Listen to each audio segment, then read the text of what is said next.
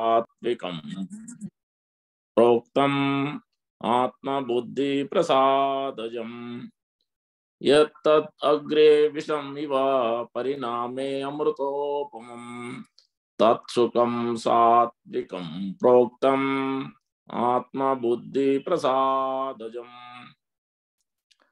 yat uch tat that agre in the beginning visham iva like poison pariname at the end amruta nectar upamam compared to tat that sukham happiness satvicam in the mode of goodness proktam is said atma in the self buddhi of intelligence prasadajam born of the satisfaction. Translation by His Divine Grace A.C. Bhaktivedanta Swami Prabhupada ki jai. That which in the beginning may be just like a poison, but at the end is just like a nectar, and which awakens one to self-realization, is said to be happiness in the mode of goodness. That which is in the beginning may be just like a poison, but at the end is just like a nectar, and which awakens one to self-realization, is said to be happiness in the mode of goodness. Purport by Prabhupada. In the pursuit of self-realization, one has to follow many rules and regulations to control the mind and the senses and to concentrate the mind on the self. All these procedures are very difficult, bitter like poison, but if one is successful in following the regulations and comes to the transcendental position, he begins to drink real nectar and enjoys life. So, we'll try to understand. Om Ajnanatimrandasya Jnananjana Salakaya Chakshurunmilitam Yena Tasmai Sri Gurave Namaha Mukam Karoti Vachalam Pangum Langayate Grim Matkrupatamaham Mande Sri Gurum Denataranam Paramananda Madhavam Sri Chaitanya Isvaram Vancha Kalpatarubhyasya Kripa Sindhu Bhayevacha Patitanam Pavanebhyo Vaishnavebhyo Namo Namaha Jaya Sri Krishna Chaitanya Prabhu Nityananda Sri Advaita Gadadhara Sri Vasadi Gaura Bhakta Hare Krishna Krishna Krishna Hare Hare Hare Rama Rama Rama Hare Hare Sri Chaitanya Manobhishtam Sthapitam Yena Bhutale Swayam Rupa Kadamahyam Dadati Swapadantikam Rupa Goswami Prabhupada ki jai, Shri Prabhupada ki jai, Gaur Bhakta ki jai. We'll quickly understand this chapter 18's high level summary, what it covers, and we'll look at sections, we'll look at the connection, and then we'll come to this verse and try to go a little bit deeper. So this chapter, the first 6 chapters, stress was given to devotion service, Yoginam Sarvesham. At the end of 6th chapter, we see 47th verse. Of all yogis or transcendentalists, one who always thinks of me within himself is the best. And in the next 6 chapters, Bhakti Yoga, pure devotion service is stressed, and its nature and activities were discussed. In the third 6th chapter, the last one, knowledge, renunciation, activities of the material nature, transcendental nature, devotions are described. So finally, it was concluded that all acts should be performed in conjunction with the Supreme Lord, represented by the words Om Tat Sat in the 17, which includes Vishnu, the Supreme Person. So that is what is the third part of Bhagavad Gita has shown, that devotion service, Om Tat Sat, and nothing else is the ultimate purpose of life. So that is the 18th chapter. Now the connection. In the 17th chapter, this Om Tat Sat was used. So and in the 12th chapter also, 11th verse is used. So in the previous chapter, by uttering the word Tat, without seeking results, sacrifices, austerities, and charities are performed by those with desire for liberation from that material world. Those with a desire for liberation are sannyasis. But there seems to be others who are detached from all the results of their work, as mentioned by you when you said Sarva Karma Phalatyagam Tata Kuretatmavan, giving up all the result of your work with great attention in 12.11. So what is the tyaga of these others? Wanting to know distinction, Arjuna asked this question in this verse. What is the difference between the tyaga and sannyas, renounce order of life, and renunciation, purpose of renunciation? So that was the question, begins with the chapter 18. So that is the connection from 17, the Om Tat Sat verse, to all the way to the 18th chapter connection. 17.25 verse is the connection verse. Now let's look at the sections. The first section is the summary. This 18 chapters conclusion of all the whole Bhagavad Gita. So that's why there's summary, different lenses it has been looked at. The 1 to 12 is Karma Yoga. First 6 chapters of Gita are summarized. Someone who is not renounced through the reactions, sannyasi doesn't get. Arjuna is asking how one can work without getting attached to reactions. So that's what. And in the next section is 13 to 18 or 17. Last 6 chapters of Jnana Yoga has been summarized. Basically, Nishkama Karma, action and action, inaction, action. Jnana, so karma on the platform of Jnana, basically. A purified knowledge arising in the heart. So in the 5 causes, Lord cites. So that is what is the second section. And third section, today's verse 37 is in the third section. 19 to 40 is basically describing 3 modes of material nature. Everything, the 19 to 40 is subdivided. 19 to 20 is one's knowledge on the basis of 3 modes: goodness, passion, ignorance. And the same 23 to 26, one's action on the basis of 3 modes of material nature. 27 to 28, the performance of action are 3 types of knower, 3 modes again. And 29 to 32, types of intelligence in 3 modes. And 33 to 35, determination in these 3 modes. And today's verse is 36 to 39, 3 types of happiness: goodness, passion, ignorance. So that is under 3. So that's why this 19 to 40, 3 modes of material nature is called, sometimes called yoga ladder, karma yoga to nishkama karma. Now, so then the next section is 41 to 48 is sakama karma to nishkama karma yoga. And then the next section 49 to 55 is going from nishkama karma yoga to brahmanishta. Then 56 to 66 is going to surrender unto Krishna, where it begins with where the previous section ended, brahmanishta. So it has brahmanishta, iswaranishta, bhagavanishta, or guhya jnana, guhyatara jnana, guhyatama. Confidential, more confidential, most confidential. In that surrender to Krishna is subdivided into 56 to 66. Or it can be said as 56 to 60 as pure devotion service, or 61 to 63 as surrender to super soul, 64 to 66 as a becoming a pure devotee of Lord Krishna, worshipping personal form of the Lord. And then the next section is 67 to 71. The preaching and studying Gita, are the results of studying Gita, results of preaching Gita, results of distributing Gita, all that is described. And then 70 to 73 is how after hearing Arjuna's is firmly fixed, that has been described. And the last one is Sanjaya's prediction is 74 to 78. And so that's how this chapter has been laid out. Now let's look at this verse. Yattat agre visam eva pariname amrutopamam tat sukham satvikam proktam atma buddhi prasadajam. The beginning it is like a poison, at the end it is like nectar which awakens one to self-realization. It is said to be happiness in the mode of goodness. Now, so when everybody wants to be happy always. But in this case, it is mentioned it is like poison because this is the mode of goodness and above goodness.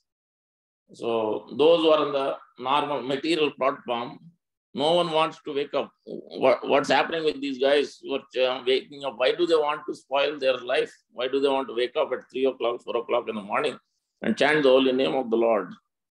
Why do they have so many restrictions or 4 regulative principles? Why do we have to chant 16 rounds?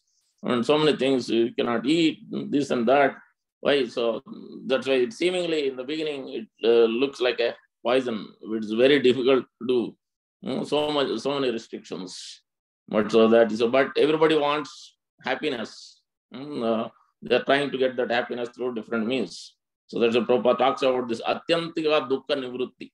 The whole struggle is going on to minimize our miseries and to increase our happiness. That is our attempt. But everyone is working for that. So dukkha means unhappiness, atyantika means ultimate. But people do not understand what is this ultimate happiness is. So there is no dukkha, there is no unhappiness. That is ultimate happiness. If you study whatever happiness we are trying to establish, there is unhappiness also. It is not unmixed. The economic development, if you look at just like modern age, if anyone wants to become rich man, he has to first of all accept unhappiness, to work very hard day and night, then he can get some money. Thus engage in that money for increasing further money, then one day he may be millionaire, so that to become millionaire also not undisturbed happiness. How to keep that money, how to invest it, the anxieties are there. So in this material world, we are engaged in this business, so that's why unalloyed happiness is not possible. But if you actually want unalloyed happiness, then you have to be advanced in spiritual consciousness, unalloyed. And so that's why the Prabhupada is talking about this atyantaka dukkha nivritti. Now there are ways in which how we can come to this ultimate happiness. Now we'll take a look at the examples, and first we have to understand, in order for us to come to the ultimate happiness, there are two things must be first there. First one is Shastriya Shraddha, Shastrartha Avadaranamayi Shraddha, faith which is inspired by governing principles of scripture, thus brings the engagement in devotion service. If you don't have Shastriya Shraddha, studying the scriptures, how one should study, that we are going to talk about. So Prabhupada clearly mentions.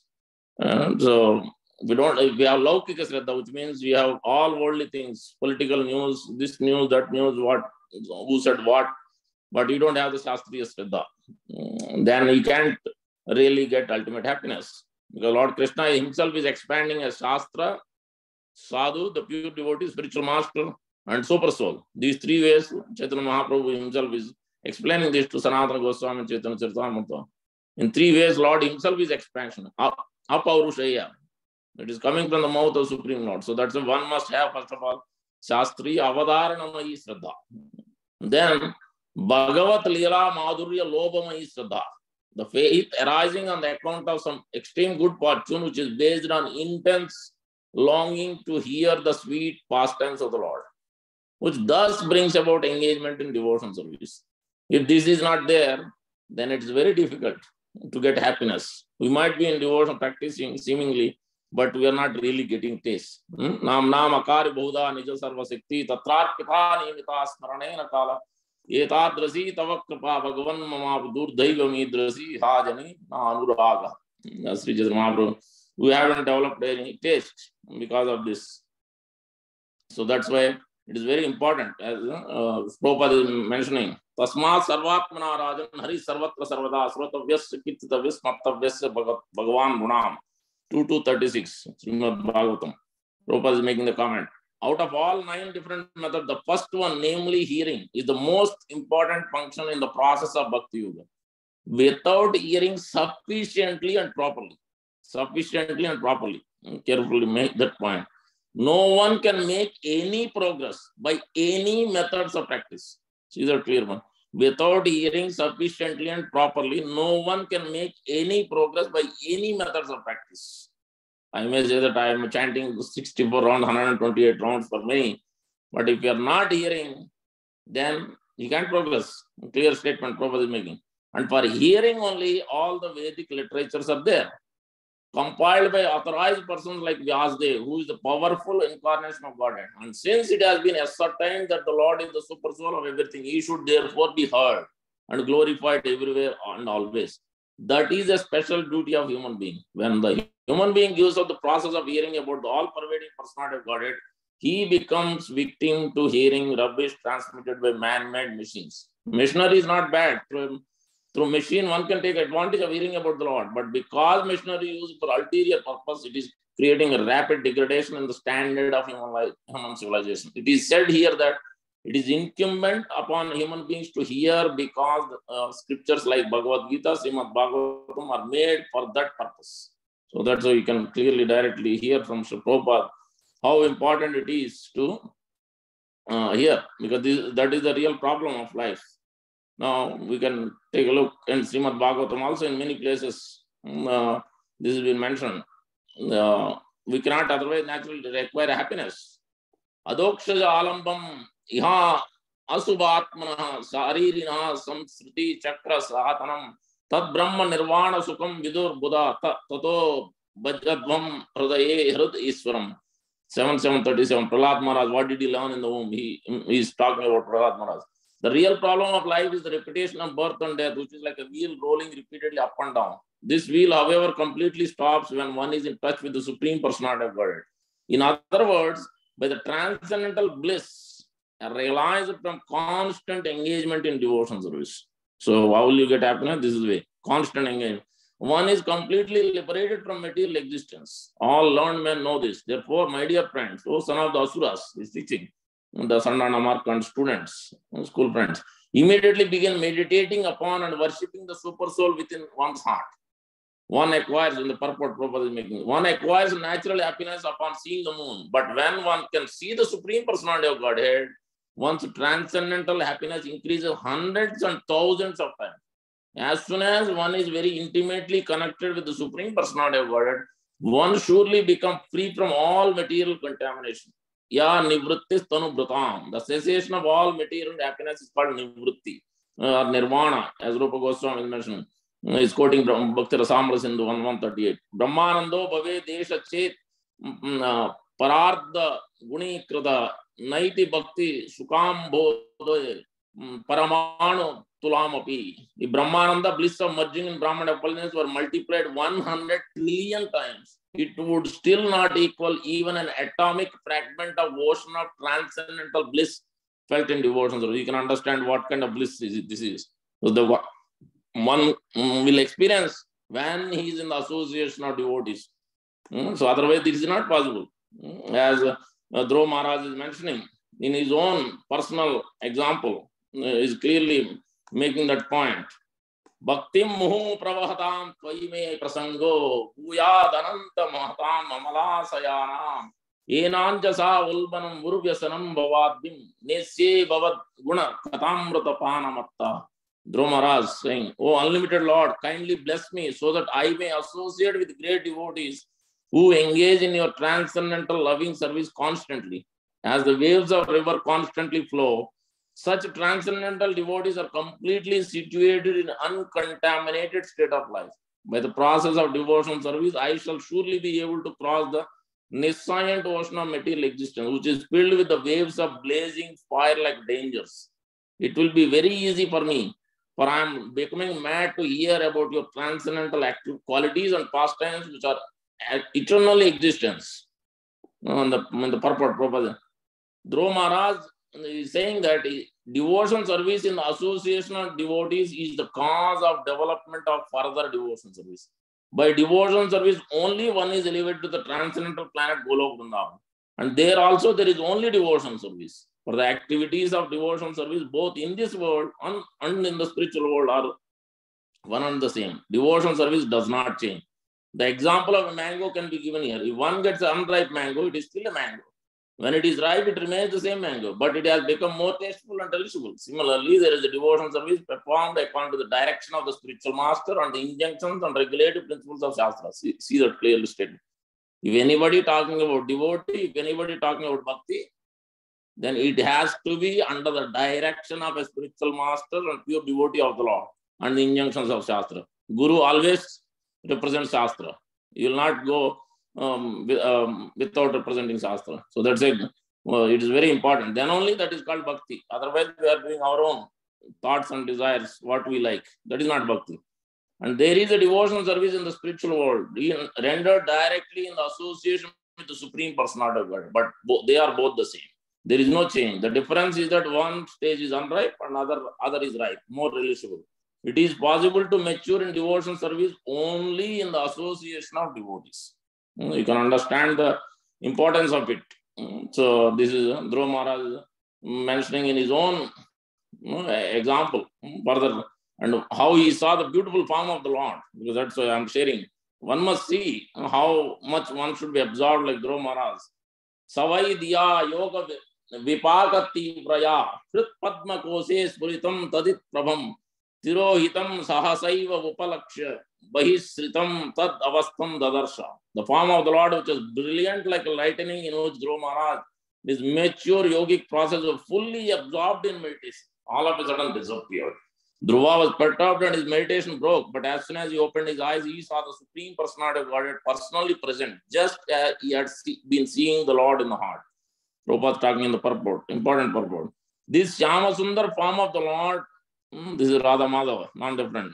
Prabhupada always sing Jai Radha Madhava. How attractive and beautiful. See how they dress the Lord. This is what, when we have love and care, that's how it will be. This Shyama form of the Lord within the heart of a devotee is not imaginary.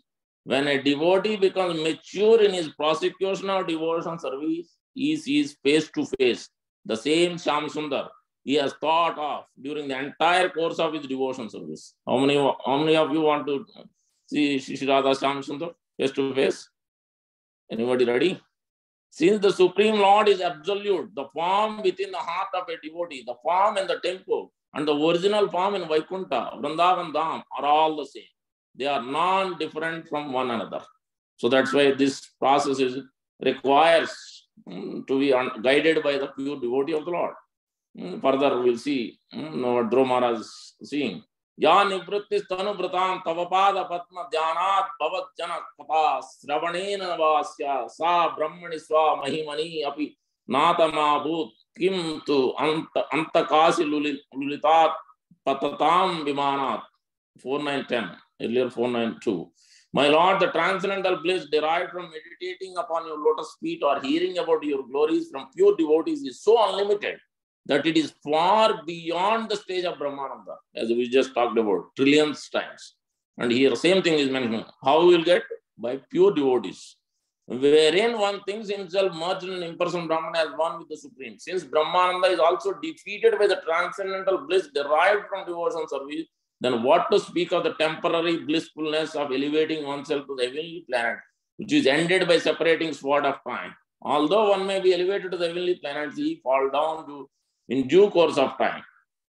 So we can see that how Dhruva Maharaj, by following Narada Muni's pure devotee of the Lord, is able to come to this platform.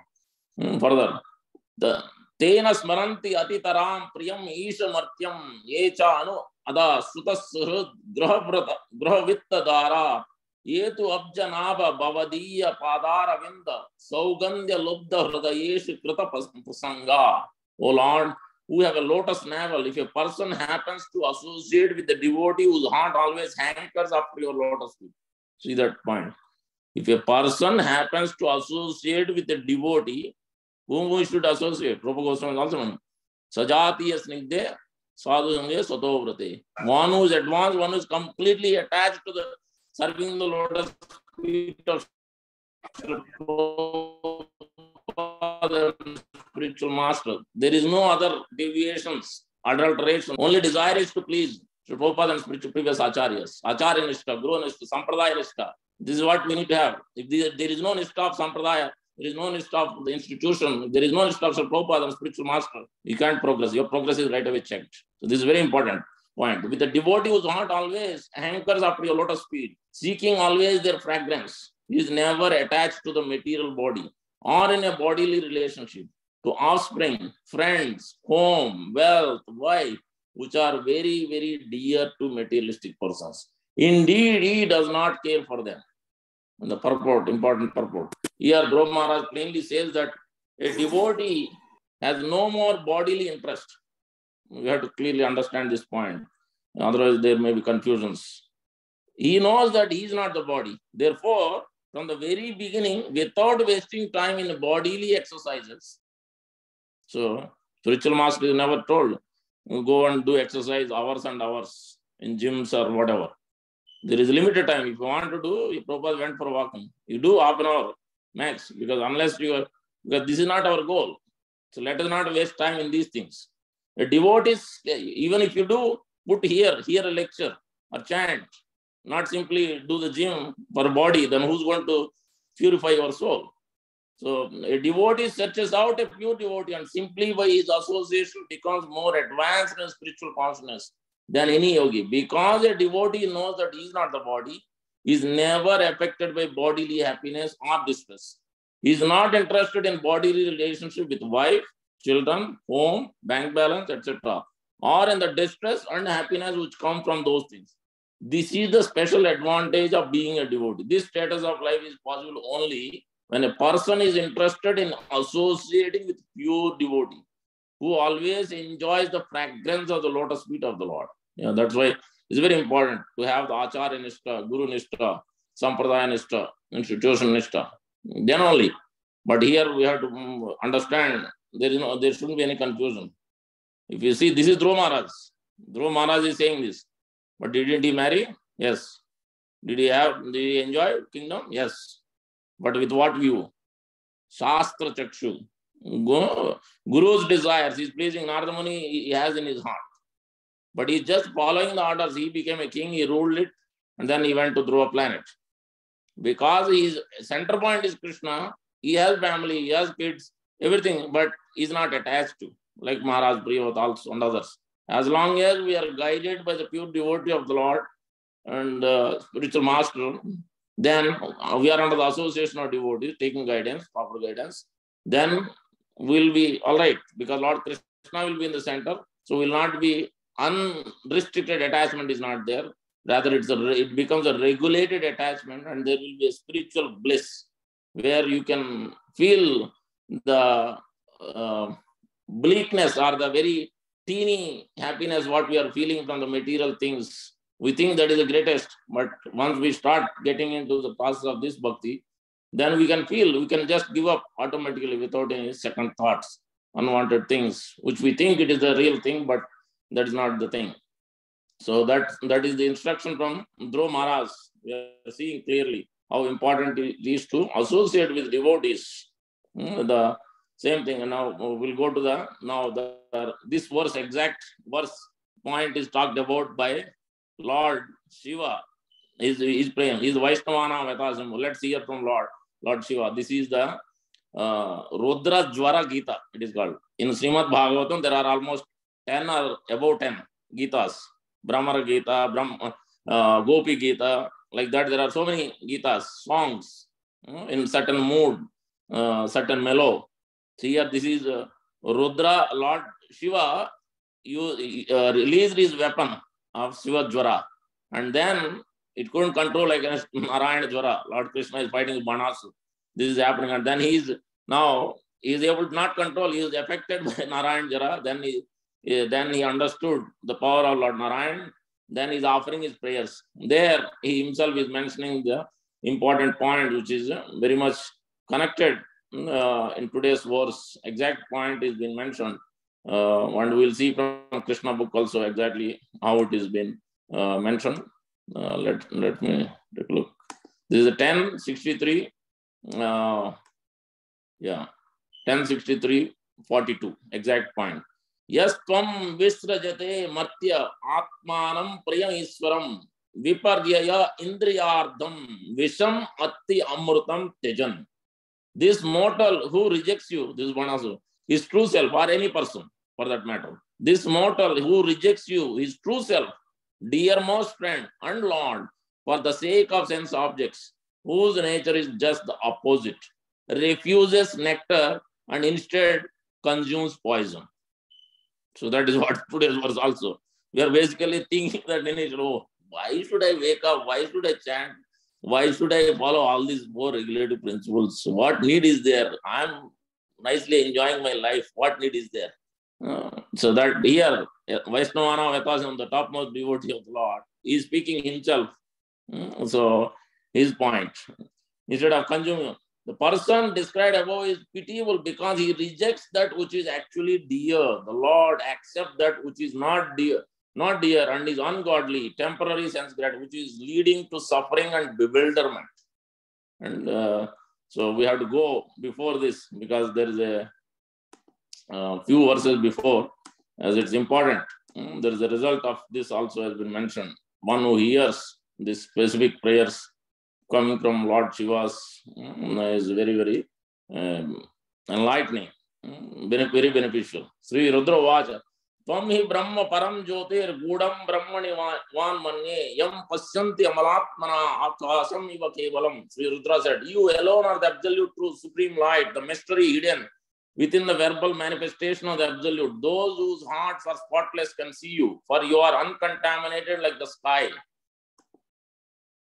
Nabir navo agnir mukham ambureto dvau sirsham asa Shrutir angir urbi chandro mano eschadrik arka atma aham samudro jataram bhujendra.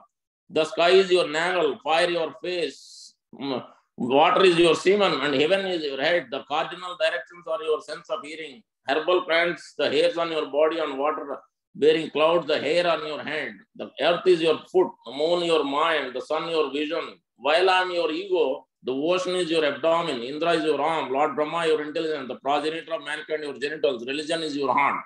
You are indeed the original Purusha, creator of the worlds. Tattva avataro, I am akunta daman dharmasya guptya jagato hitaya vayam cha sarve bhavata anubhavita vibhavayatmo bhavanani sapta. Your current descent into the material realm, O Lord of unrestricted power, is meant for upholding principles of justice and benefiting the entire universe. We demigods, each depending on your grace and authority, develop 7 planetary systems. Tvameka adyo purusho advitiya turya swadik detur hetur isha pratyase atapi yata vikaram swamaya sarva guna parisiddhyai. You are the original person, one without a second, transcendental self-manifesting, uncaused. You are the cause of all. You are the unlimited, ultimate controller. You are the nonetheless perceived in terms of transformations, a matter affected by your illusory energy transformations. You sanction so that the various material qualities can fully manifest. What he is seeing is praying to the Lord. He is seeing and he is praying one by one. Oh, Almighty One, just as the sun, though hidden by a cloud, illuminate the cloud and all other visible forms as well. So you, although hidden by material qualities, remain self-luminous. Thus reveals all those qualities along with the living entities who possess them. Yan maya mohita diya putra dara grahadishu unmajjanti nimajjanti prasakta vrijina arnave. Their intelligence bewildered by your maya, fully attached to children, wife and home, so on. Persons immersed in the ocean of material misery sometimes rise to the surface and sometimes sink down. So, yeah, this is what it is. So, Deva dattam imam ladva nrulokam ajitendriya yo na adriyeta tvat pado sa sochyo hi atma vanchakaha. One who has attained the human form of life, a gift from God, yet who fails to control his senses and honor your feet, is surely to be pitied, for he is only cheating himself. Lord Shiva here condemns those who refuse to engage in devotion service of the Supreme Lord.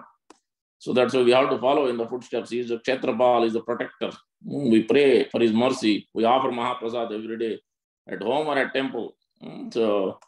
So by his mercy, we can at least get some taste for chanting the holy name and hearing and engaging in the service. We can understand the desires of Guru. Yastvam visrajate martya atmanam priyam iswaram viparya indriyardam vishama atti amrutam tijam. Yeah, we just read that. So aham brahma atha vibhuda munayascha malasaya sarvatmana prapunnastvam atmanam prestam iswaram. I, Lord Brahma and other demigods, the pure-minded sages, have all surrendered wholeheartedly unto you, our dearmost self and Lord. In this way, we can see Rudra Gita, Rudra Jvara Gita, in 63 chapter in Krishna book also. Let's see what Prabhupada is saying.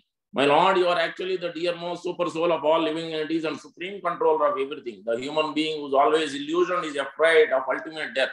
A man who is simply attached to sensual enjoyment voluntarily accepts the miserable material existence and thus wanders after the will of the wisp of sense pleasure. He is certainly the most foolish man, for he drinks poison and puts aside the nectar. My dear Lord, all the demigods, including myself and Lord Brahma, as well as great saintly persons and sages who have cleansed their hearts of material attachment, have by your grace wholeheartedly taken shelter of your lotus feet. We have all taken shelter of you because we have accepted you as the Supreme Lord and the dearmost life and soul of all of us. You are the original cause of cosmic manifestation. You are its supreme maintainer. You are the cause of dissolution also. You are equal to everyone, the most peaceful, supreme friend of every living entity. You are the supreme worshipable object for every one of us. My dear Lord, let us always be engaged in your transcendental loving service so that we may get free from the material entanglement. And so now we can understand how important it is to hear. And then same thing Markandeya Muni is also saying, Tasmat aveha bhagavan nata tavakanam shuklam tanum swadaitam kushala bhajanti ya satvata purusha rupam ushanti sattvam loko yata abhayam uttama sukham nachanyat. This is 12.846. Oh Lord, because fearlessness, spiritual happiness, and the kingdom of God are all achieved through the mode of pure goodness. Your devotees consider this mode, but never passion and ignorance to be a direct manifestation of you. The Supreme Personality of God, an intelligent person, thus worship your beloved transcendental form, composed of pure goodness, along with the spiritual forms of your pure devotees. So that's always, we have to worship Lord and his pure devotees. Then we can actually really understand his mercy. Then he's been, now Markandeya Muni talked about the form of the Lord. Let's see what Chaitanya Mahaprabhu is describing about this form. Beautiful description are there. Navambada lasat dyute navatadin manogna ambara suchitra murali spurat shraddha ananda chandranana mayura dala dushita subhagat parahara prabha same madana mohana shakti tasadanoti netraspuham. My dear friend, the luster of Krishna's body is more brilliant than the newly formed cloud, and his yellow dress is more attractive than newly arrived lightning. A peacock feather decorates his head. On his neck hangs a lovely necklace of brilliant pearls. As he holds his charming flute to his lips, his face looks as beautiful as a full autumn moon. By such beauty, Madan Mohan, the enchanter of Cupid, is increasing the desire of my eyes to see him.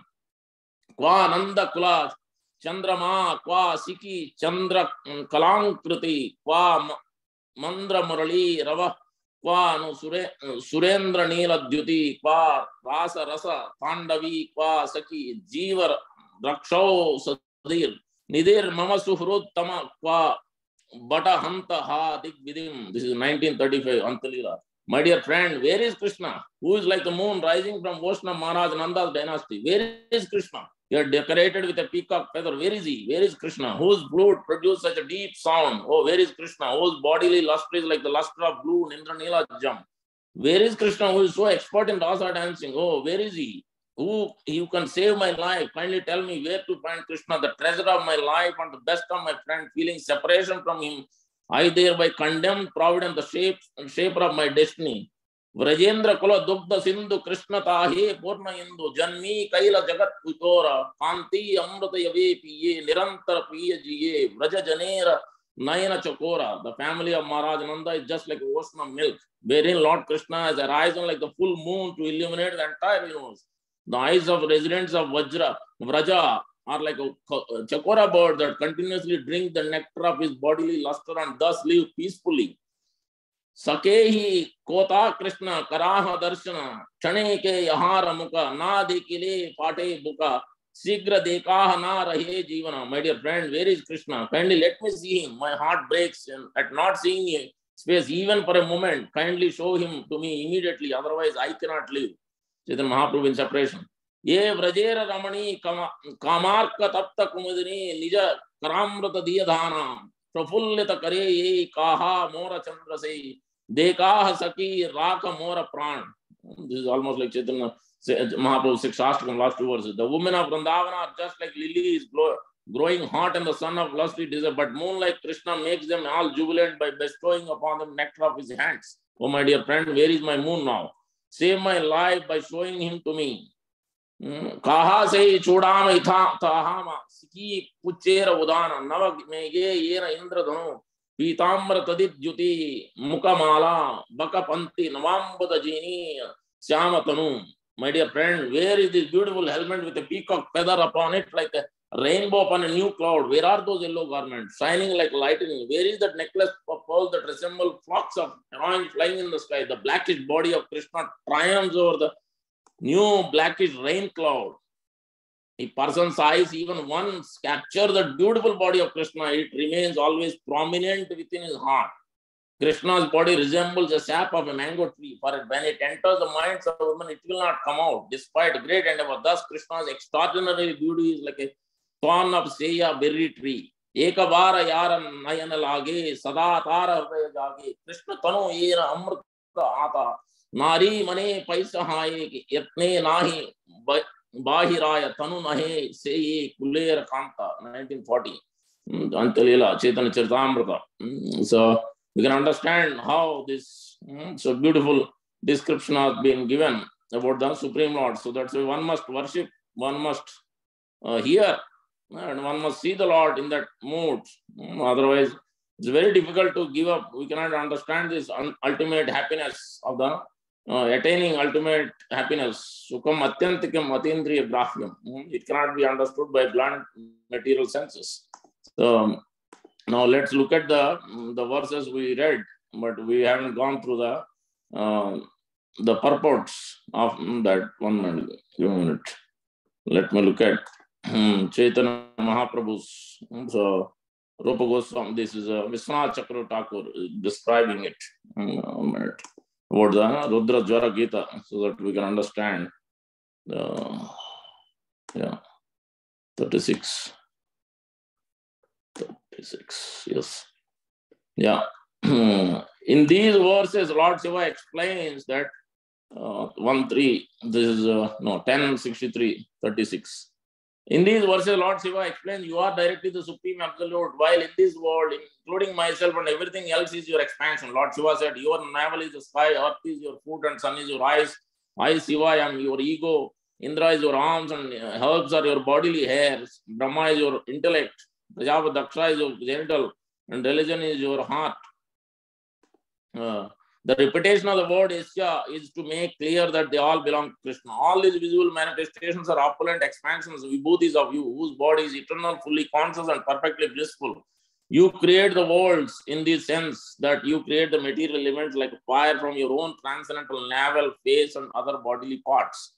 Verse number 37. Lord Shiva said, though you are not visible because you are directly the Supreme Absolute Truth, still you become visible to the people of the material world due to supreme mercy arising from your inconceivable energy. This is the intent of this verse. Shiva continued, though you are the Supreme Brahman, you repeat yourself, reveal yourself to us because it is impossible to grasp your powers by logical arguments. Akunta Daman Kunti Kartum. You appear in this world to protect Dharma in the form of devotion to you, destroy opposing philosophies, and to liberate even such materialists as the karmis, jnanis, and sinners. You appear not just for ordinary persons of this universe. This is being done by the 10 rulers of the directions, Swayam, who are authorized by you to protect the 7 worlds. So what need is there for you to appear in this world for this purpose? Further, Krishna replied, since you are all my expansions, then you are not different from me. In this, Lord Shiva answered, no. You are one devoid of distinctions of similarity, since there is no other supreme controller than you. Even among the incarnations of Matsya and others who are identical with you, you are the origin. Although appearing in a human-like form, though you are different from the Jiva Shakti and Maya Shakti, you are also without difference, since everything comes from you. There are 4 chief forms of Godhead, Chaturvyuha, arising from your Surupa. Among these 4, you are the 4th member of the quadruple expansion, Surya, known as Vasudeva. Krishna said, but no one is capable of seeing me. Shiva replied, you are visible only to yourself, Swadruk, because you are the greatest of all. You are the cause, Hetu, of everything, and yet you are without cause. Therefore, you are the supreme controller, Isha. Since all the chief powers are yours, though you are full of such powers, still you assist the insignificant material modes as follows. According to the transformations within every material body, you manifest yourself by the agency of your Maya for the successful functioning of the intelligence, mind, and senses. Sarva Guna Prasiddhyai. You are perceived as a super soul in all things. If you do not accept the role of super soul within all of them, then there could be no manifestation of material modes, and thus they would be without any purpose. Now, verse number 39. Look at the 39. What it says.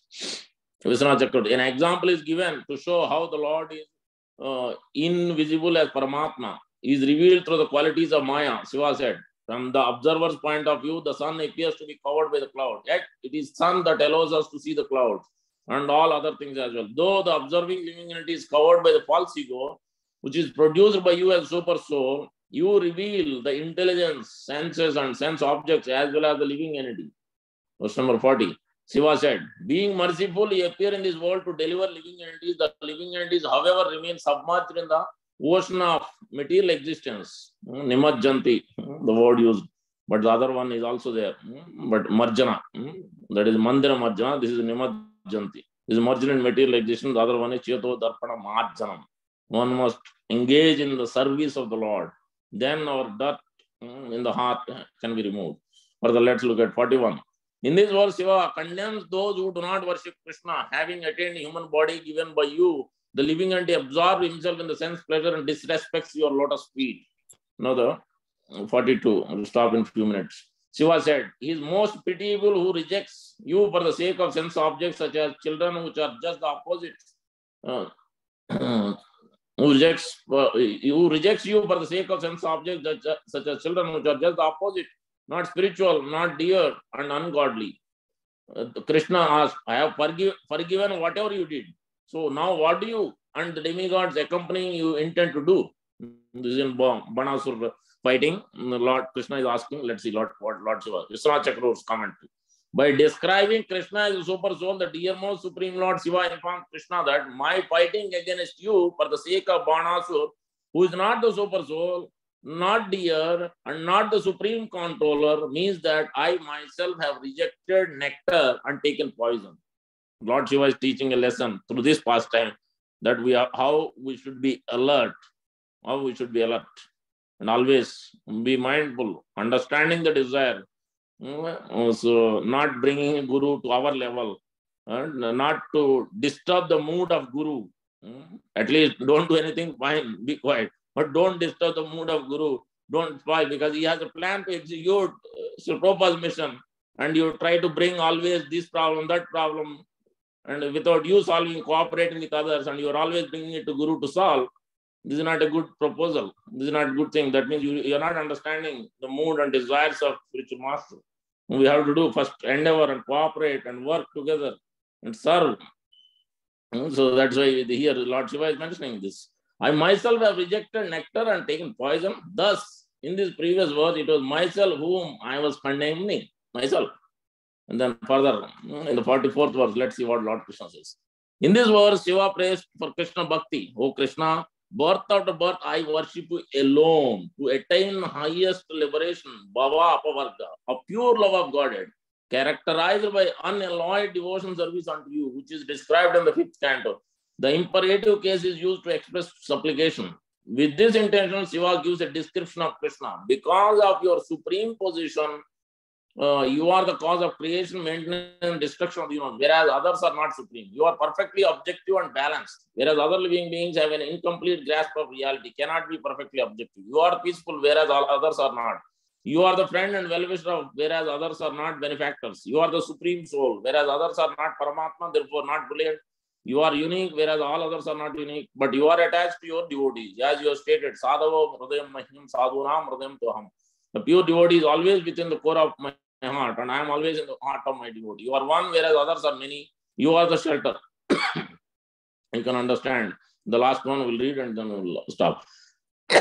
Sri Krishna said, Oh Shiva, I am pleased with you. Please choose a boon. Shiva replied, Oh Lord, I cannot give up my attachment for my sinful follower Banasur.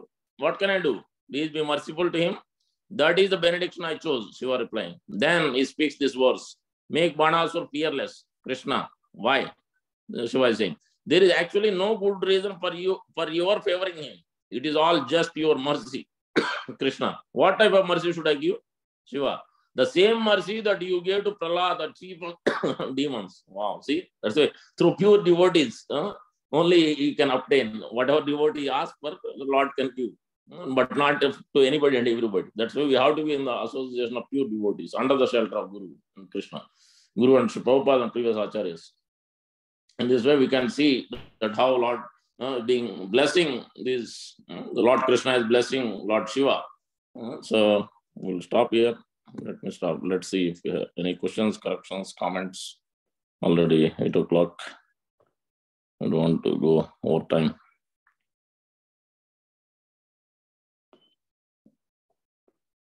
Hare Krishna. Anyone has any questions, comments, corrections, reflections? Please go ahead. Maybe they are not unmuted, maybe. So, Mr. Prabhu, let me see. Hold on. Where is unmute? I think it is open. Hare Krishna, Hare Krishna. Yeah, everybody, anybody can unmute. No one has any questions, comments? You all understood the essence? One must have Shastri Shabda. Then one must have greed for service, greed for worshipping the Lord, greed to, and always third one is to always in the association of pure devotees, and fourth one is scrutinizingly reading it. So, and hearing it. First point we talked about, hearing it. Sufficiently and properly hearing it. That means we have to hear regularly, and then after hearing, at least we should make 1 point or 2 points or all the points in the class. Then do something with it. That means we have to apply it. If you note down, then you can apply it. If you just move on, then you can't apply it. If there is a planning, then there is execution. If there is no planning, you can't execute it. So that's why that's what Prabhupada means. Sufficiently hearing, sufficiently and properly. So attentively, and then applying it. So that's what Sravana Dasya, Varana Dasya, Smarana Dasya, Sampatti Dasya, Samadhi Dasya. This is what that Sravana leads to Samadhi, provided we follow Prabhupada's direction. Sravana becomes Varana, means fixed, completely absorbed. As Chaitanya Mahaprabhu is always in that absorption in his discussion, in his hearing. That's why he's always looking, where is Krishna, where is Krishna, as we just heard the verses. Thank you all for listening. Ramra Srimad Bhagavad Gita ki jai, Prabhupada ki jai, Gaur Bhaktivinoda ki jai. Any questions, comments, you can post or you can unmute and say so.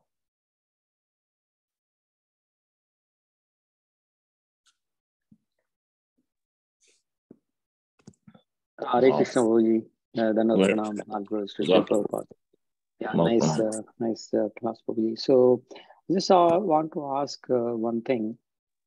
So, when we chant, we've been told that we hear, right? When we do japa, we just hear, right? Whatever we are saying loud, we have to just hear. So my question is, is there a role for the mind when we are doing chanting, when we are doing a japa?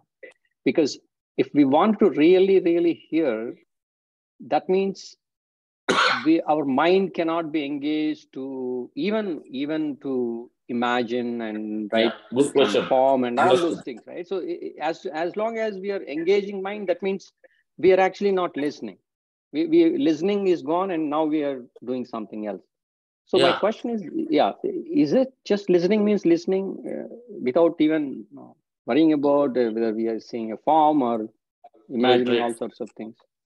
Good question. Prabhupada talks about it in, I think, Canto 1, chapter 3, verse number 43, maybe. In the purport, I think, last verse, 44 or 43. One cannot be pure in his thoughts unless he is pure in mind. One cannot be pure in mind unless his actions are pure. One cannot be pure in his actions unless his eating, sleeping, mating, defending are pure. So that is the first point we have to understand. That means we have to some work to do. So that's why we have for japa, there is japa affirmations, which means we pray to Guru and Prabhupada, and we chant 6 Ashtakam prayers. We chant the Samsara Dava prayers, and then the other ones, the chanting the 10 offenses. Then we meditate, we hear attentively, and then we pray, and then we start chanting. And we should hear what we are chanting. We shouldn't hear Prabhupada's, we shouldn't hear anybody else's voice. Even when we are on the japa calls, you should mute yourself. You should hear only your voice. If mind is going somewhere, if you are sleepy, you should get up and chant. Do something with it. If mind is going somewhere, then you can look at Tulsi Maharani, or you can look at picture, and then again you sit down and chant attentively. What we are chanting is what we are supposed to hear. Exactly, the crystal clearly, each and every syllable of Hare Krishna Maha Mantra, all the 16 syllables has to be heard attentively and clearly pronouncing it without eating the words of the syllables. So that's why sometimes we have to record whether we are able to chant the full name, or we are biting the words, or we are going too slow. And ideally, it should be around 7 minutes. If somebody is chanting 9 minutes, 10 minutes, above 8 minutes, then something is wrong, which means mind is going somewhere. Ideally, 7 minutes in the beginning. After some practice, it will be around 6 minutes. After long practice, it will come to 5.5 minutes or around 5 minutes. But that requires a lot of practice, though. Then only. If somebody is chanting 5 minutes in the beginning, that means there could be something wrong. So you should record yourself and see whether you are able to chant clearly, or are you missing something. So that way we can detect whether mind is going somewhere or whether we are chanting properly or not. That is one way. So mind, whenever the mind is distracted, mind definitely will pull the thought, but we shouldn't be agitated with it. That is mind's job, sankalpa, vikalpa. And that's why the planning should be there also. Day before, eating should be a little bit less, or early eating. and then mind, we should do anything we are supposed to do, taking care of children or whatever, planning things, office things, meetings, those should be handled in a way that it doesn't bring those consciousness or those thoughts into the mind, because that is bound to happen. If you are taken care, you will not worry so much. Mind will not bring those thoughts. But if you haven't have a proper planning, then definitely for sure it's going to bring those thoughts. So that's why before you sleep itself, we chant Guru and Prabhupada Pranam mantra, and then you can chant, Narsingh Dev mantra, whatever, your yesterday or Lord Nityananda Prabhu's more, you pray to him, Rupa Goswami, Acharyas, then so that you get up in proper time and you chant with the proper mood and proper consciousness, your mind is not disturbed. By this sincere, and as soon as you get up also, you do the same thing by praying to Guru, Prabhupada and previous Acharyas. Then our mood can be right. Without prayers, it's very difficult to do proper service, proper chanting, proper hearing. It's not possible. Even proper lectures also. You can't give a proper lecture. When we are depending on our own strength, you can't give. You can't give. You have to depend on the previous acharyas only. When you sincerely seeking the mercy, you have to first, before even you prepare for a class, first you have to pray. It is not our business to do first things and then you surrender to Guru. That is not what Prahlad Maharaj is teaching, clearly. Yeah, in the 7 point, I think 5.22, that Sravanam, Kirtanam, Smaranam, Vandanam, Pal, Sevanam, Archanam, Vandanam, Dasam, Sakyam, Atmanivedanam, the second verse. Iti Pumsarpita Vishnu Bhagavat Chet Navalakshana. Bhagavati Adda, directly. There in the commentary, you can see that it must be direct. First one must offer, one must submit. Otherwise, what material or spiritual qualification we have to chant, or what qualification we have to speak, what qualification we have to do anything in bhakti. No qualification. We don't have bhakti adhikar. All we have adhikar is for karma, gnana. We don't have adhikar for bhakti. Bhakti adhikar has to be obtained from Guru and previous acharya. Then we can understand. Otherwise, the verse may say just simple things. You can't understand what this verse is talking about. When you offer your prayers and sincerely submitting, that's what your Prabhupada used to do all the time. Before coming to US itself, he was praying to Advaita Acharya, Nityananda Prabhu, Rupa Goswami, crying like anything. Then he could, otherwise, how many times Prabhupada met his spiritual master? We think there is this, sometimes this question arises, oh Prabhu, I haven't met my spiritual, I am not with him. But that is not, even if you are 100 times with him, it is not going to result unless you are in the right consciousness, you are in the prayers, you are absorbed in that mood. Prabhupada was only 6 or 10 times max, less than, I think 6 times or 5 times only met his spiritual master. But then how did he understand one line or 2 lines? He gave instruction to preach to the whole world, Western world. How did he understand? Only by the previous Acharya's mercy. He was praying, reveal me what it is, how I can execute, how can I establish, how can I preach, how can I set up this institution. Then only they will reveal. They will reveal. When they reveal, Lord Krishna will reveal. Because first you have to receive the mercy from his representative, then Krishna will be merciful and then he will give his mercy. Otherwise, he will not give mercy. So that's why when we chant also, we need a lot of mercy. We need a lot of prayers. Before night sleeping, when you wake up. Otherwise, we won't be able to chant, even wake up. Even despite putting alarm also, we will be sleeping. Because we can't depend on our strength for any of the bhakti process. We have to depend on the strength of Guru and previous acharyas. Hopefully one day we'll start crying for them. Right now tears are not flowing. We pray, but really tears, and that means that nishta is not there. Fix it up. That whatever, kinkara. Ainanda tanuja kinkaram patitam mam vishame bhavam budu krupaya tapapada pankastita dhuli sadrisam. That is not there. That's why nayanam galadasrudara doesn't happen. There is no crying. There is not a single tear comes out. Because that's not in our absorption. So in order for that, we have to really work on it. Keep praying. Maybe after a few days, few months, few years, hopefully we will get some tears. We will really cry. Then our chanting will perfect. But don't worry about the mind going. That is bound to happen for sure. For it takes a lot of practice. But you look at Tulsi Maharani, or you can look at the deity's picture, or you can read or hear for 5 minutes or 2 minutes. But best way is generally you do the Samsara Dava, you do some Sikshastakam, it takes few minutes, and you watch the Mangalarati. Either you are in live at our temple, or you can watch Mayapur or Vrindavan, always there. You watch for a few minutes, take the darshan, and then you can start chanting, so that our consciousness is first absorbed. by this, because this is transcendental sound.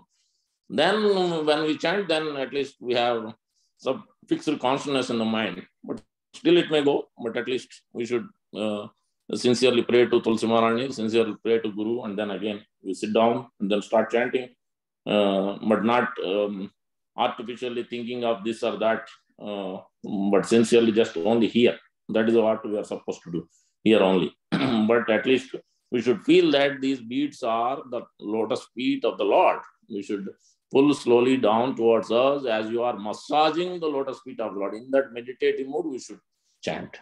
So that way, we personally feel the Lord is there and are personally doing service. Because chanting is for service. We are asking service. Please engage me in your service. And this is also service. Chanting is also service to please Guru and Krishna. Because Guru has given the orders. Prabhupada has given 16 rounds of chanting we should do, ideally. Yes, in the beginning, okay, start with 1 round, 2 rounds, gradually increase. And increase that, you try to do quality rounds, whatever you're doing, and gradually increase it. Because that is what Acharya has given. So that's it before initiation. Also, there is a Prascharya process, 6 months to a year. Prabhupada hardly gave 1 or 2 or few directly in a month or few weeks initiation, but most of the time, minimum 6 months. Rupa Goswami, Sanatana Goswami themselves followed this process of Prascharya, 6 months to a year waiting before you initiate. Because so that we know whether we are able to chant, whether we are able to follow 4 regulative principles, whether we have dedication to the lotus feet of Guru or not.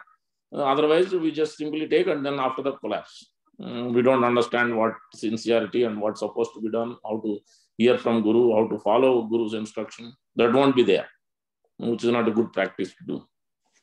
Is that clear, Sudhakar Prabhu? Kind of, Prabhuji. So I think, based on what you said, when we do japa, we hear the transcendental sound. Yes. And obviously, we don't want to engage the mind in going different things. That is anyway, that is bad. Correct.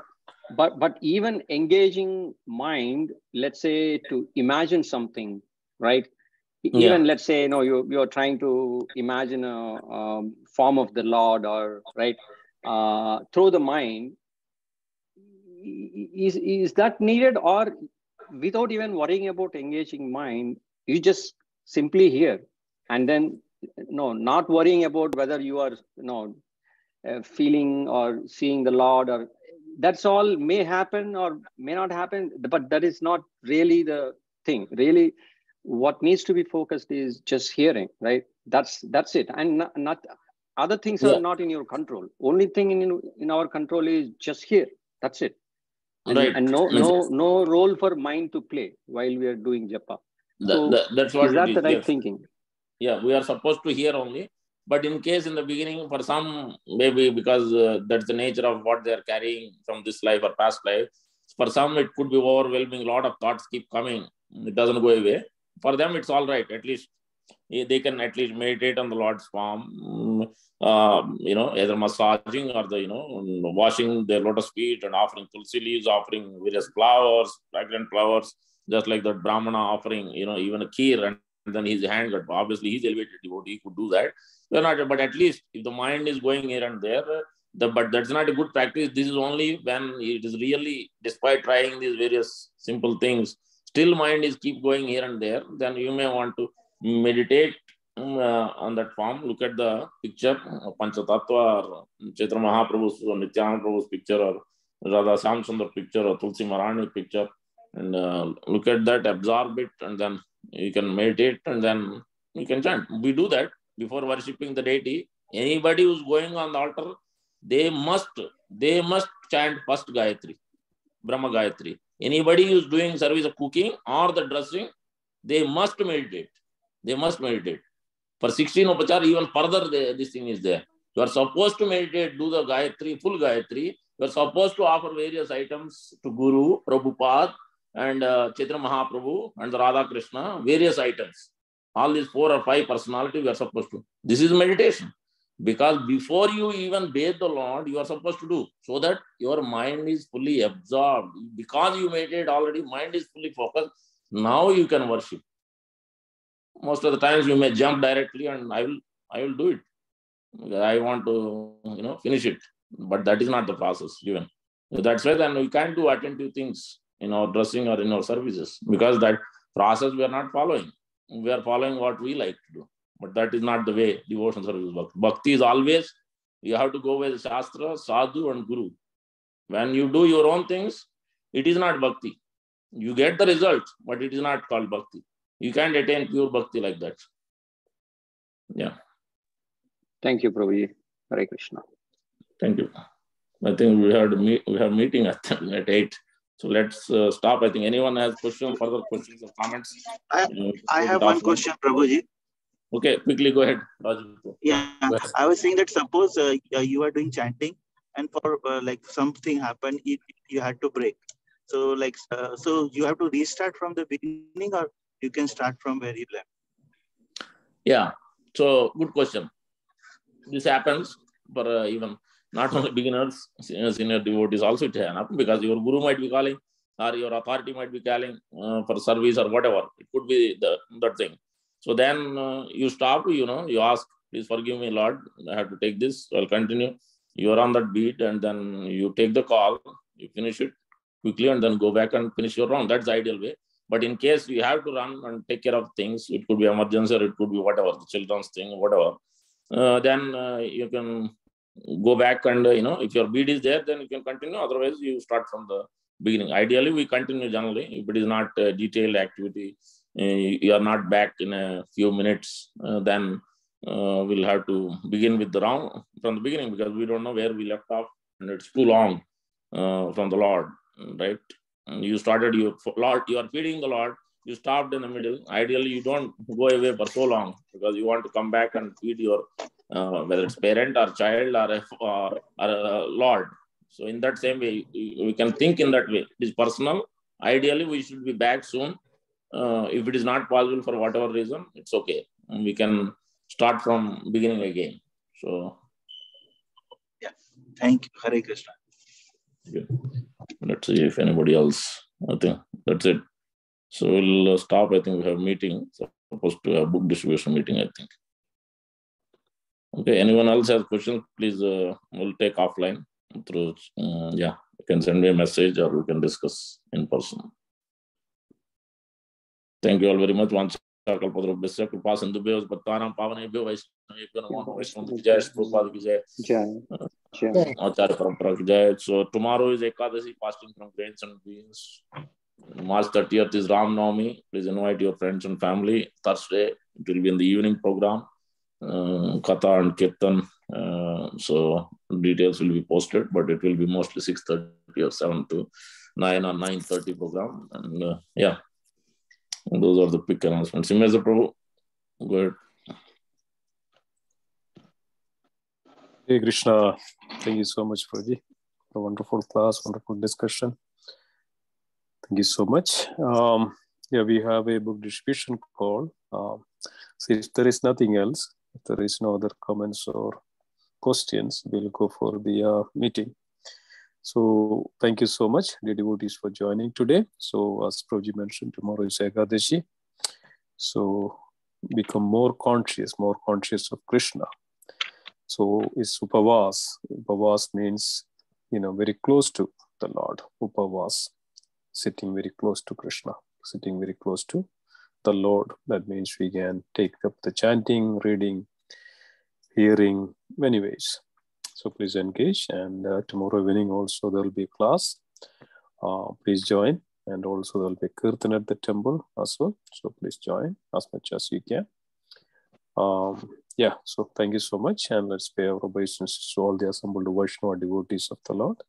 Vancha kalpatarupasya krapa sindhubhyevacha Padidanam pavanebhyo Vaishnavebhyo namo namaha. Vaishnavanda ki jai. Kandiraj Srimad Bhagavad Gita ki jai. Srila Prabhupada ki jai. Ananda Kodi Vaishnavanda ki jai. Guru Premanande Hari Hari. I would also request devotees to stay for the book distribution plan for this weekend and coming weeks.